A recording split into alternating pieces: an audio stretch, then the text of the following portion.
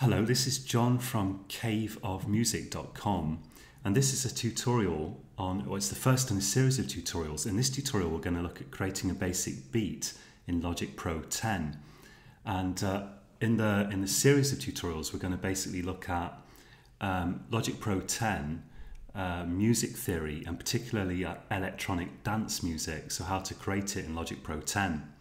Before we begin, just a little disclaimer: I'm not an expert on any of these things, but I just wanted to make for fun, really, because hopefully it'll help some people, a tutorial that combines Logic Pro 10 with basic music theory and how to create basic dance music as well. Okay, so we're going to start by this is Logic Pro 10, and I want to start just by playing you a little snippet of a song that I've been working on. This is intended to have singing on it, but it doesn't at the moment. I've just got a synthesizer in the chorus standing in for a vocalist. So this is the kind of thing that I'll be showing you how to put together in this series of tutorials, starting with just a basic beat in this tutorial. So let's play this.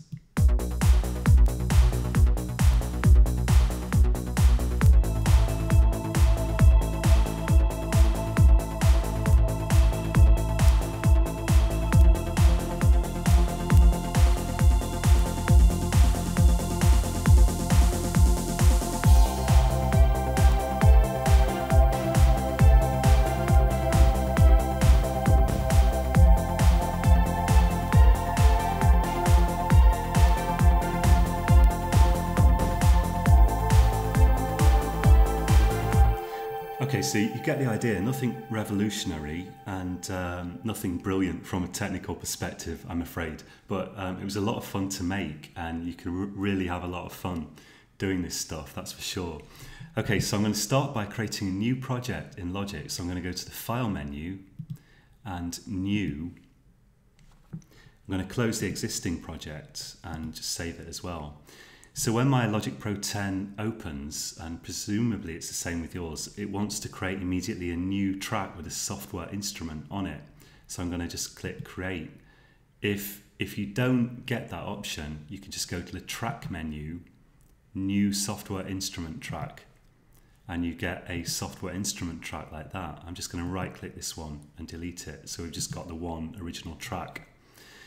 So your music's going to be divided into tracks, and normally you have a different instrument playing on each track, and Logic Pro contains a bunch of different synthesizers which you can use to make sounds however you want, but there's a whole massive bunch of presets as well which are sufficient for creating, you know, almost anything really, although you're probably going to want eventually to get into customizing sounds as well, which you can also do in Logic Pro 10. So there are a couple of things to configure in Logic Pro before we get started. Firstly, I'm going to go to the Logic Pro menu here, and I'm going to go to Preferences, Advanced Tools, and I'm going to make sure that Show Advanced Tools is checked, because sometimes I use features from this, so it's good to have it checked. Up here we've got the LCD region that shows you information about your project and lets you change various things, and if yours looks like mine, then that's good, you can leave it alone. If it doesn't, go to the View menu, Customize Control Bar and Display, and then look under the LCD section, go to Custom, and make sure you've got all this stuff checked. I don't really use sample rate or vary speed, but the others I've got all of them checked. Especially I've got tempo/project end, and I've got signature/division checked, so those are really important and useful. I've also got positions and locators. These are useful too, and these other two things, MIDI activity load meters, are not so important arguably, but it's good to have them checked. Okay, so I'll just click outside that to get rid of it. Now, having got that configured, because it really confused me when I looked at tutorials and I didn't see my LCD looking like they did in the tutorials, so I wanted to explain that. But now we've done that, we can select an instrument for our track, and I'm going to just use a drum machine to create a basic drum track. So over in the top left here is a button which opens and closes the library, This is a library of different instrument presets you can use. So I'm going to open that.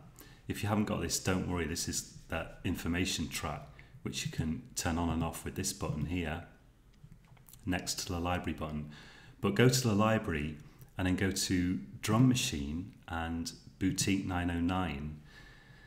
And this is an emulation of the classic 909 drum machine. And I wouldn't know a 909 drum machine if one attacked me in a dark alleyway at night. But this sounds really good, and it's a sound that's used a lot on electronic dance music.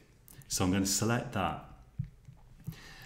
I'm gonna, before I actually create some notes in here, some MIDI notes to program this machine, I'm gonna look at the tempo here, because electronic dance music, depending on how you define it, is gonna typically start at, you know, the lowest is probably gonna be like 116 beats a minute or something like that.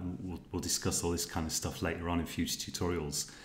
But trance music, which is what I'm kind of going to focus on here, high tempo electronic music, is typically more in the region of 140. So I'm going to double click this tempo here, and I'm going to select that, let's say to 135.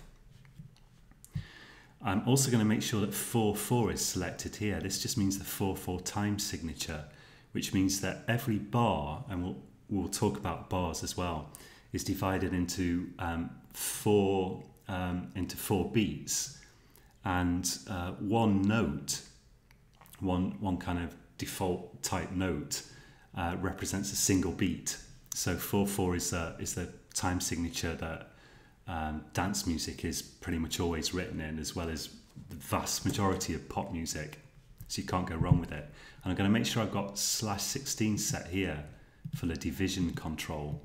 And that's going to divide, for the moment, it's going to divide each of my bars into 16 different sections, basically. So it's each bar. So if you look here, you can see the bars are actually numbered 1, 2, 3, 4, 5, 6, 7. Each one of these is a bar. Each one's going to be divided into 4 notes. And we're going to further subdivide each note into 4. So we've got 16 different divisions in each bar. And that is kind of a good setting for placing most of your instruments, but you can also change this if you need to. Okay, so now I've got all that set. I'm going to go to the empty region in my track here, my drum machine track. Right click it and go to Create Empty MIDI Region. So I'll just leave that taking up the default 1 bar here. And now I'm going to go to this region locator area at the top, and if you click in there and drag, you can highlight various bars with this yellow marker.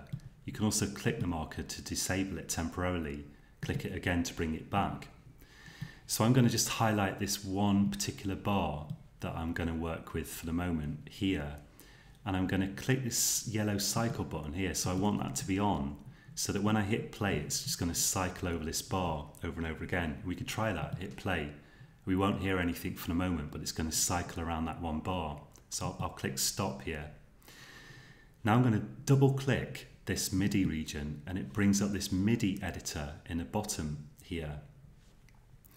So on the left here, well, we've got some stuff here that we're going to be using, but after that we've got this sort of piano roll type thing. This is like a piano roll thing. And there's a sort of piano thing that looks like a piano keyboard here.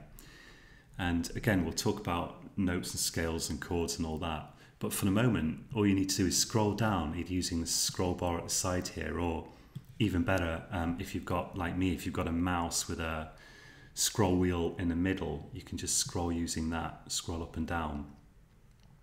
And we're going to find C1. And if we click C1, left click it,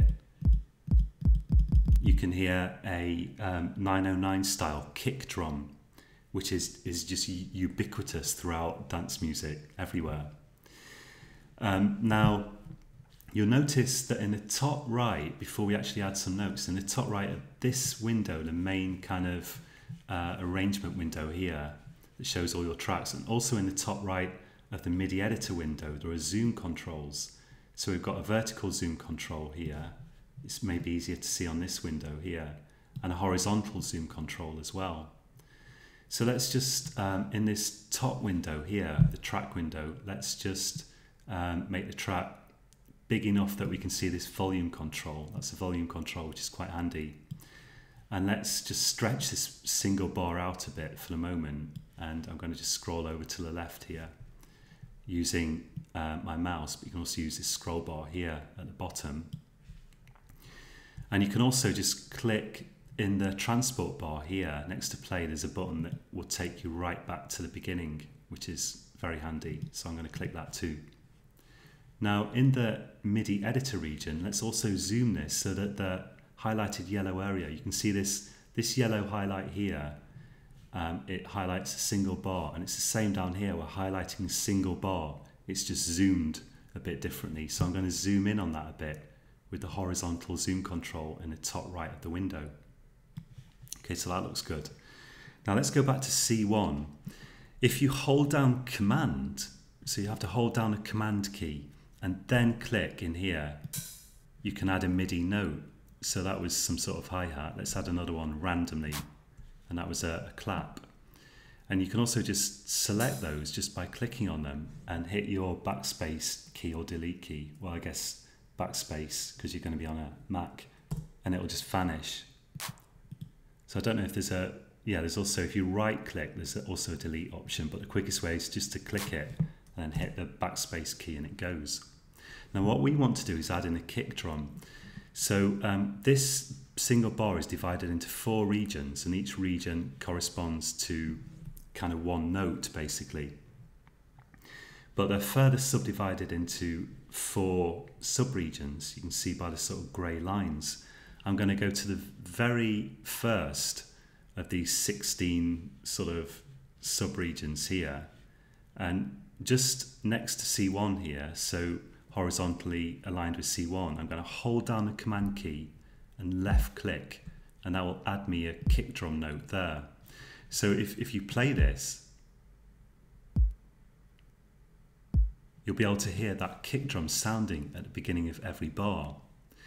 Now I'm going to go to the beginning of the other kind of, if we subdivide this into 4 regions, I'm going to go to the beginning of each of these 4 regions and add in a kick drum. So just on the sort of C1, level with C1 here. So this is added in a kick drum. And if we play that, we should hear a completely regular kick drum beat. If it's not regular, you've got this one of these slightly in the wrong place, and you can just drag them with the mouse like that. So now it's not regular anymore. Let's drag it back to the right position. I've got snap here set to smart, and I've got that set. I've got snap set to smart in my track window as well. That's a handy setting to have because it means that your notes and your tracks are going to snap to the to a sort of fairly appropriate place most of the time. So you don't have to exactly get the mouse in the exact right place. It just has to be approximately correct. If your note looks too long like that, you can just resize the notes just by dragging the right hand edge like that. So I just want mine to each take up 1/16 of a bar here, like this. Okay, so that sounds good. If you want to make them louder or softer, one easy way to do that is if you just press down the left mouse key and drag around them all to select them all like that. There's a velocity setting here, and that basically kind of emulates how hard you've hit the key if you hit it on a MIDI keyboard. So I can drag that up and down, and they sort of go more red as the velocity increases and get a bit louder. If I drag it down, they're going to get softer and we can't really hear them now. So I'll put that up to, like, I don't know, let's say 100 or something, which I think is the default anyway. So that sounds good, and we can actually start and stop this either with these controls up here or just by hitting the space bar. So I'm just pressing the space bar now and starting and stopping. And because I've got cycle checked and this yellow area is highlighting the bar, it's just cycling around the whole bar when I start it. Let's make that a little bit more interesting. So we're going to stick with cliches here. and we're going to add in a snare drum on every other kick drum beat. So the snare drum for this 909 instrument is located on this note E. So if you go to C, the next white note up is D. This is from C1, and then after that we've got E. And I'm just gonna go horizontally level with E.